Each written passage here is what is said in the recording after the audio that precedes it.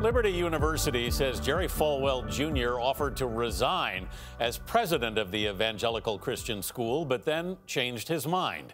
It comes amid allegations that Falwell and his wife had a sexual relationship involving a pool attendant they met more than 8 years ago. Falwell, a prominent evangelical Christian leader, is the son of Liberty University's founder.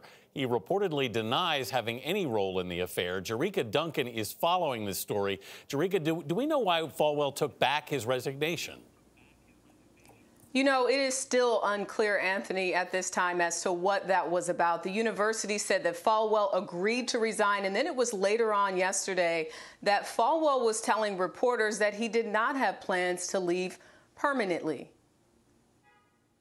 Questions about Jerry Falwell Jr.'s leadership at Liberty University in Lynchburg, Virginia, come after Giancarlo Granda claimed in an interview with Reuters that he had a years-long sexual relationship involving Falwell's wife and the evangelical leader. Granda said he was 20 when he met the Falwells while working as a pool attendant at a Miami Beach hotel in March of 2012. Granda said their relationship continued until 2018 and involved him having sex with Becky Falwell while Jerry Falwell looked on. Granda shared evidence with Reuters to support his account, including this phone call. His new thing is like telling me every time he hooks up with people, like I don't have feelings or something. You don't make us jealous. Yeah. Not trying to do that. But Falwell's version of the story is different.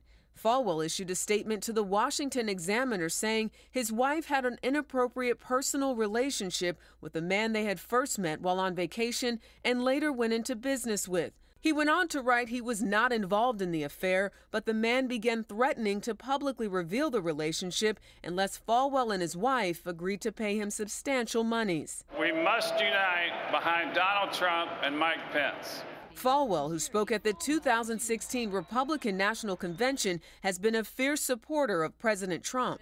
His wife, Becky, is an advisory board member of Women for Trump and appeared in an interview with President Trump's daughter-in-law, Laura. We look forward to 2020 and winning and making America great again and again and again. Falwell was already on an indefinite leave of absence from the university after he posted this photo on social media with his pants unzipped. He said the photo was taken at a costume party. I'm sure there are a lot of Christians, even those who maybe sent their children to Liberty University, attended Liberty University, support Donald Trump, who are disgusted by this. John Fia, a history professor at Messiah University, studies evangelical Christianity.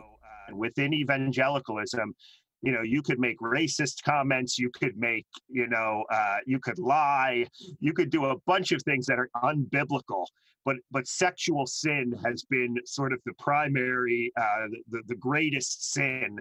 It's been this way a long time in evangelicalism, and Jerry Falwell certainly crossed that line if this Reuters story is true. CBS News has reached out to the Falwells and Giancarlo Granda. We have not heard back yet, but the Board of Trustees at Liberty University is expected to meet today on a conference call to discuss the matter. Gayle? Oh, boy, so many layers of wrong on that story, starting with the alleged affair, if it's true, with the pool attendant who was 20-something at the time, to Mr. Falwell allegedly looking on.